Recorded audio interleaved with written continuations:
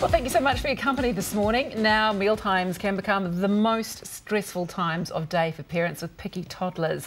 But Dr. Julie Bhosale has just published her follow-up to The Nourished Baby. It's called, yep, that's right, The Nourished Toddler, and is jam-packed with expert advice about what we should be feeding our toddlers and, just as importantly, how to get them to actually eat what we serve. It is so great to have you here, Julie. Thank you. An absolute pleasure. I'm sure there are lots of parents right now tearing their hair out, trying to get their toddlers to eat what they should. So tell us a little bit about your background. My background? Well, I have done a doctoral thesis in infant nutrition and physical activity. But, I mean, in short, I was basically asked to write this book after The Nourished Baby came out. So as soon as parents read that, they were like, you have to write the next one. We need it. We need it. And so what I've really tried to do is take a lot of the research and translate it into practical guidelines for life with a toddler, because 1 + 1 very rarely equals 2 with them. That is right. I like that. Now, you wrote a postpartum blog after the birth of your second son. That went viral. It did. Tell us about that. It did. Well, I mean, I guess that's sort of how I fell into doing what I do online is, you know, I really struggled post the birth of both of my children, but particularly with my second, and I just started blogging about it and put it in a actual blog, and yeah, it just went crazy viral. It was Huffington Post, Woman's Day, BuzzFeed, everyone picked up on you, didn't they? And it's still going. Do you know, I still get posted in comments on it from like 3 years ago. Is that strange? Is that a weird situation to be in? It is a little bit, but you know, like if it helps one mum feel better about her body post-birth, then it's worth It's a win. Yeah. Interestingly, you've done the thesis. I'm curious to know how perhaps your philosophies have changed after actually having children, or having a child grow into a toddler.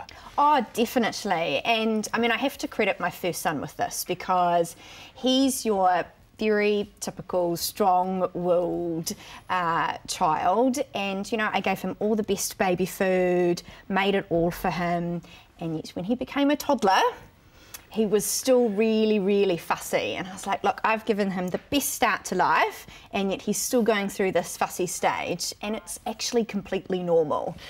Yeah. But it's just so frustrating as a parent when you spend so much time making sure they've got the perfect nutrients and they just don't want to eat it. Why are so many toddlers so picky with what they do decide to eat or what they put in their mouths? Well, I guess, and that's sort of part of the focus of the book, is for us to actually refrain what we call toddler fussiness, because it's not something that's negative. It's very biological for them. It actually means that they're being particular about what they eat and don't eat, and we want them to grow up to be like that in the future. We do want them to be particular about maybe the people that they date or the careers that they choose, but it's just very frustrating when they're showing that when they're 3 at the dinner time. I see a lot of friends on Facebook asking, you know, their friends, oh, what do I do here? Have you got some top tips if we've got a fussy toddler? I do, and I've actually got 5 in my book, but the main thing is, one, to know that it is normal. And I think it's more about dealing with the parents as opposed to the toddler. So how do we keep, and this is in research, how do we keep that repeated exposure of those difficult foods like vegetables and not lose our sanity at the same time? So one of my top tips with that is actually to try and get vegetables in the morning. So breakfast time, I know it's a bit of a stressful point for a lot of families, but if you know the payoff is to do it in the morning, and then you can let the gas off in the evening. You can all just chill out and not worry about those broccoli little trees going in and around. I think so. I mean, there's a lot going on cognitively for toddlers, and we want to try and battle them at their worst time of day, at night time, which is also our worst time of day. So if we get it in the morning. So how? How? You know, is it, you know, just a big plate of broccoli at breakfast time, or? Well, actually, I have a smoothie recipe in here that has broccoli in it. Yeah, you can put zucchini in smoothies too, and they don't even know. Yep, I don't even know.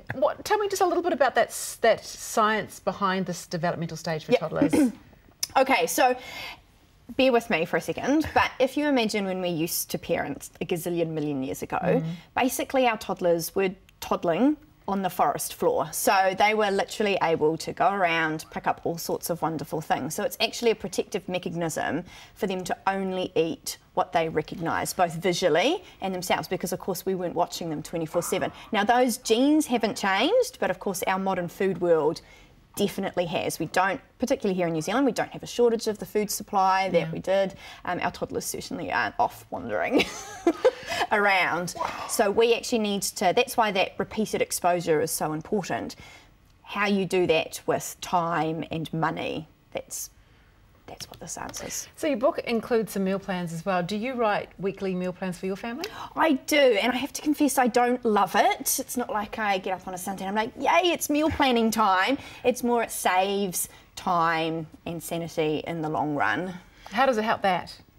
Well, meal planning means that you can actually, I do all my shopping online, cannot take 2 toddlers to a supermarket. Well, you could, but it wouldn't be fun for anyone. No, no, not for the supermarket or you or for the trolley. So it just means that you've actually got all of the ingredients that you need prepped set for each meal during the week. I'm a huge fan of slow cookers, so it means that you've actually got the ingredients there. You can put it on in the morning, 5 p.m, you feel a little bit more armed and ready to go.